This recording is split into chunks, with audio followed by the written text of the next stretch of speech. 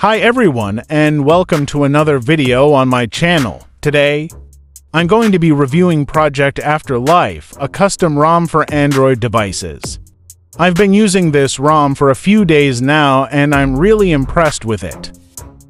It's a great option for anyone who wants to get a more customized and feature-rich experience from their Android device. What is a custom ROM? A custom ROM is a replacement for the stock firmware that comes on your Android device. It's usually developed by a community of developers, and it can offer a number of advantages over the stock firmware, such as more customization options, more features, improved performance, longer device support.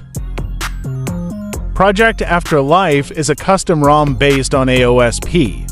Android open source project. It's available for a number of devices, including the Redmi Note 7, Poco F1, and Mi A2.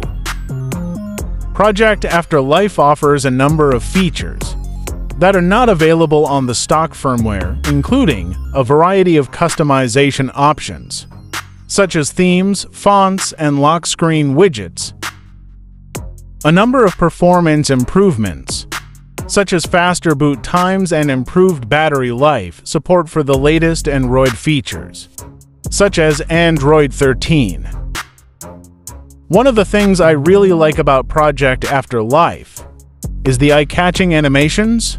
The ROM includes a number of custom animations for things like app opening and closing, transitions, and notifications. These animations make the ROM feel more polished and refined. Project Afterlife also offers a number of custom-rich experiences. For example, the ROM includes a custom music player with a number of features, such as equalizer presets and gapless playback.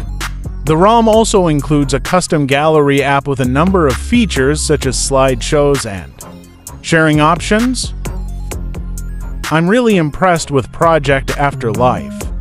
It's a great custom ROM that offers a number of features and benefits. If you're looking for a way to get a more customized and feature-rich experience from your Android device, then I highly recommend checking out Project Afterlife. So this is it for this video. Thanks for watching. I hope you enjoyed this video review of Project Afterlife. If you have any questions, please leave a comment below.